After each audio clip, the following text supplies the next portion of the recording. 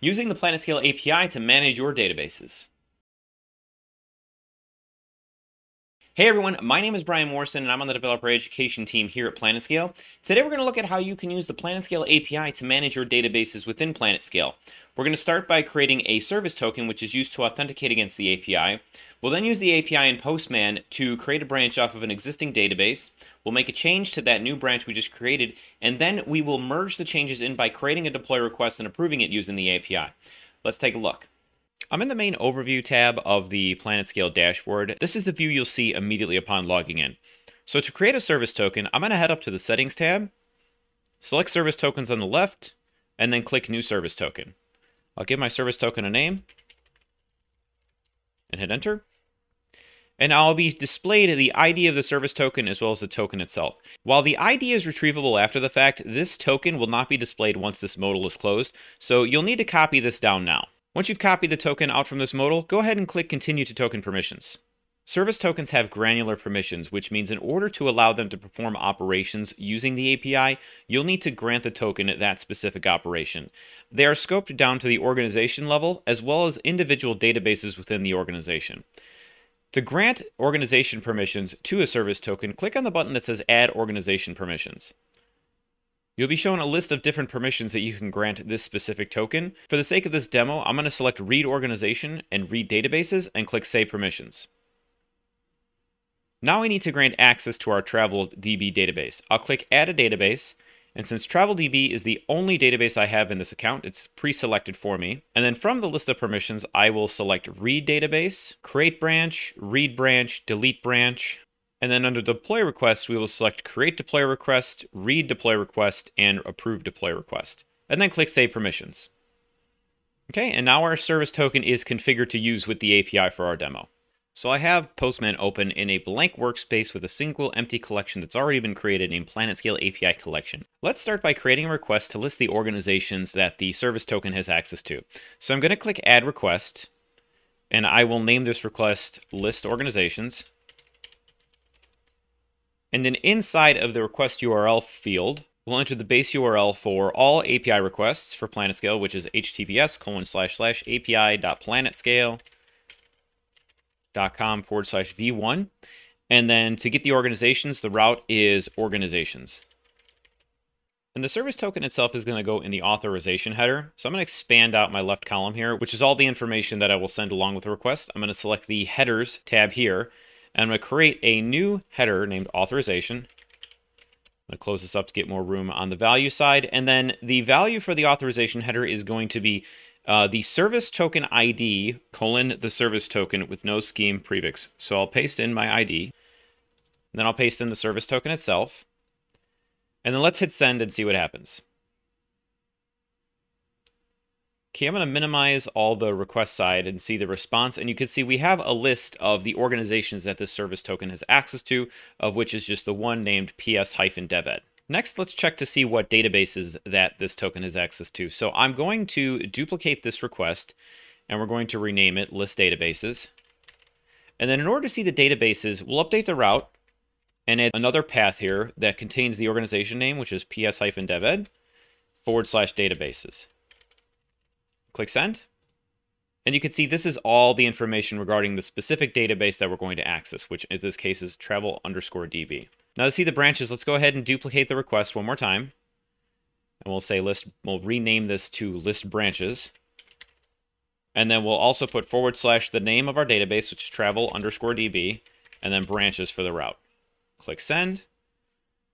And we can see this lists out just the single main branch that is available with no other branches. So now to create a branch, let's duplicate this request one more time. Rename this to Create a Branch. And then this is actually going to be a post request, and it does accept a body. So let's expand out our request values here. I'm going to select body, change it to a raw request type, and then we'll change it to JSON, which will automatically add the content type header and set that to application/JSON. I'm going to open a set of curly brackets here, and then we need to pass in the name of the branch to the body. In this case, we're going to create a branch named dev.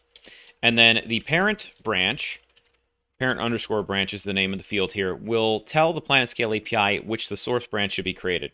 Since all we have is a main branch of our database, we'll just type in main, Save this and click send.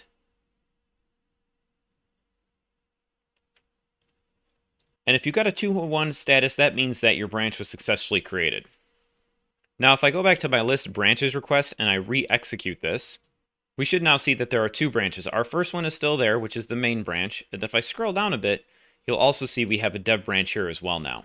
Now let's head back to the PlanetScale dashboard and use the console to make a change to our dev branch. Back in the PlanetScale dashboard, I'm going to select the TravelDB database from the dashboard and select the console tab up top. Now let's change the target branch that we want to connect the console to dev, and then click connect. Now to inspect the schema of this branch, I'm going to type in show tables. And there's only a single table named hotels. And then I'm going to describe hotels. And we can see there are 4 columns. There is an ID column, a name, an address, and a stars. This is supposed to represent a hotel with the name and address being self-explanatory and the stars being synonymous of like a rating you would see on a hotel's website. So let's add a description field to this. I will say alter table hotels, add description. And we'll say this is going to be a varchar field of 500 and hit enter. And then if I describe hotels again, you should see we now have that description field. Now let's head back to Postman and create a deploy request to merge the changes of the dev branch into the main branch. Creating a deploy request is also going to use a post action type. So let's duplicate our create a branch request here. Let's rename this to create a deploy request. And in the URL itself, I'm going to change the branches route to deploy-requests. And then we also have to specify some fields in the body here. So I'm going to clear this out, open a fresh set of curly brackets. We're going to set the branch name is going to be dev, since this is the branch we want to create the deploy request on. And then into underscore branch is the field you want to use for your target branch, and let's specify main. Save this request, and then I'm going to send it. And again, we got a 201 status back, which means the deploy request was successfully created. One thing inside of this response body worth noting is if you scroll down towards the bottom, there is this number field here. That is the identifier of the deploy request that can be used in order to review details about the deploy request itself. So let's do that now. I'm going to duplicate this request again to save me from having to type out the full path. And we'll rename this to read a deploy request. I'm going to change my action type to get, and then hit send. And this will list out our deploy request. If I put -1 after this and I hit send, we'll get just that individual deploy request back. So I'm going to make this a little bit bigger, and then if I scroll down, I'm going to call out a couple of things that are worth looking at. The first being on line 19, we can see we have a state of open, and then in line 20, there's a deployment state of ready. If you scroll down a bit further, you can actually see the operations that are going to be executed. So under deploy operation summaries, this is an array of the different things that merging the deploy request is going to do. You can see on line 64 here, we have the actual DDL statement that's going to be executed against the target branch to create the new column. So now let's go ahead and see how we can merge these changes into the main branch. The first thing we need to do is change the state of the deploy request to approve. So to do that, let's copy one of our post requests here. I'm going to duplicate the deploy request one. And we'll change this to approve a deploy request. This is still going to be a post, so we can leave the action the same. At the end of this route here, I'm going to put a /1, which is the ID of the deploy request we want to approve, and then /reviews is the route. And then I'll go into the body tab here, and we're going to clear this out, open a new body, and we're going to set state to approved. Save this and click send. Okay, we can see the state was changed to approved. Next up, let's queue the deploy request so these changes can actually be merged into our main branch. So let's one more time duplicate one of these post requests. I'm going to change the name to queue a deploy request. And this is still going to be a post here. We're going to go to body, and we're going to eliminate the body out of here since we don't actually need to send anything along with it. And we're going to change the route to deploy. And click send.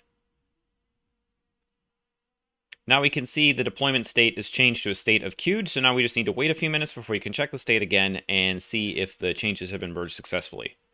Okay, now that a few minutes have passed, I'm going to go ahead and go to read a deploy request again, and let's send this request one more time just as is. Okay, and we can see now there is a new block added here saying closed by. We can see it was closed by a service token.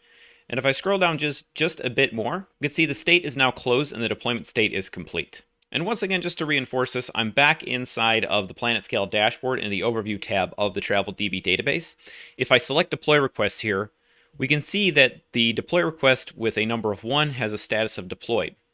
If I select this, we can review all the operations right within the dashboard that we had just performed through the API. And if I go to schema changes, we can see that that description field was now merged into the main branch. After watching this video, you should have a good understanding on how you can manage your databases using the PlanetScale API.